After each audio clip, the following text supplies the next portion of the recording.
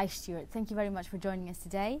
Can you give us the background to the 10 in 10 concept, and if you could tell us what is the state of the confectionery industry today and why do you think this sector has stopped growing in recent years in line with the industry?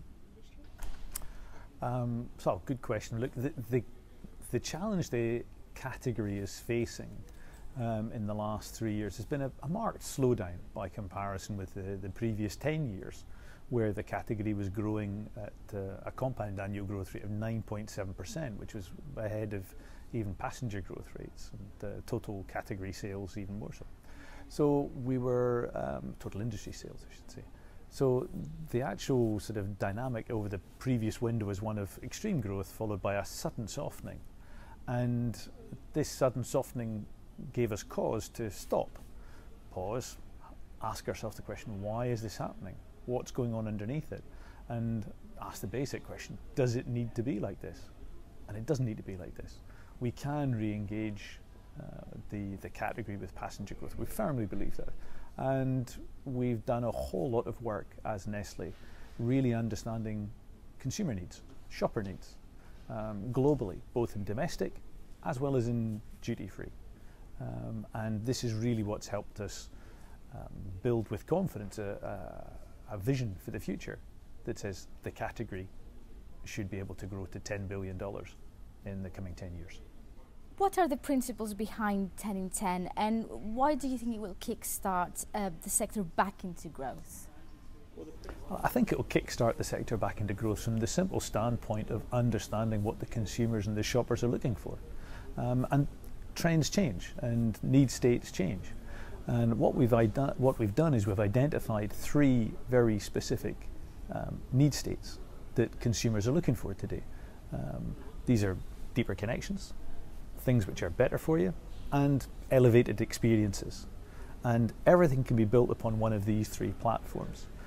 We've got 9 core category growth drivers tucked underneath these 3 particular need states, but it's these 3 need states which are at the heart of what consumers are looking for, and understanding the requirements of each of the consumers, subject to their nationality and their travel occasion, will allow us to really start to reconnect the category with this passenger growth, which is still there. What has the industry's response been to the 10 in 10 concept, particularly from retailers and brands? Well, from a retailer standpoint, we've had a couple of very positive responses from a couple of very big retailers, which we're very happy about, and we're working actively with them.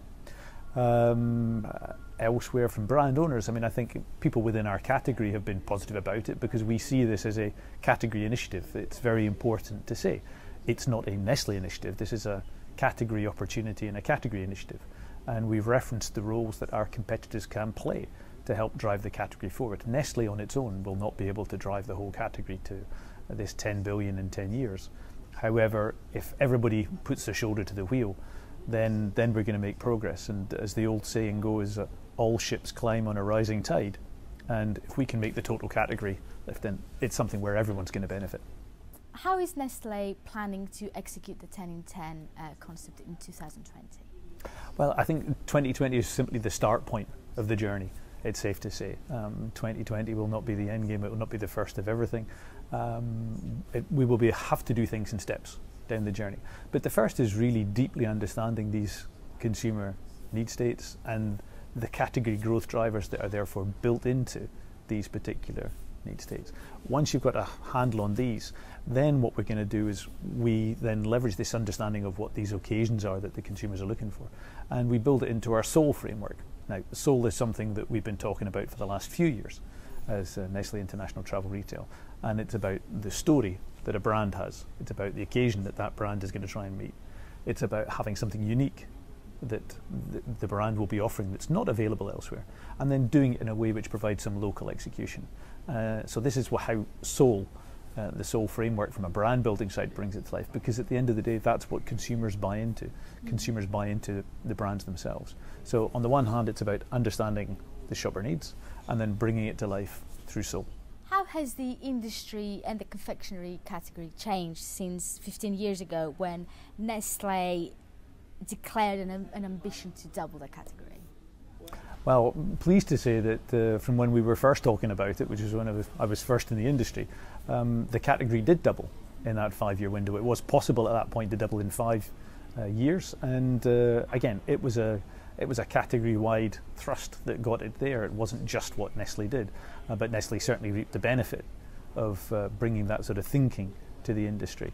And it was at the heart of what was driving that period of growth that I was talking about earlier, where there was a 9.7% compound annual growth rate. And it's a fantastic growth rate for a category within an industry like ours.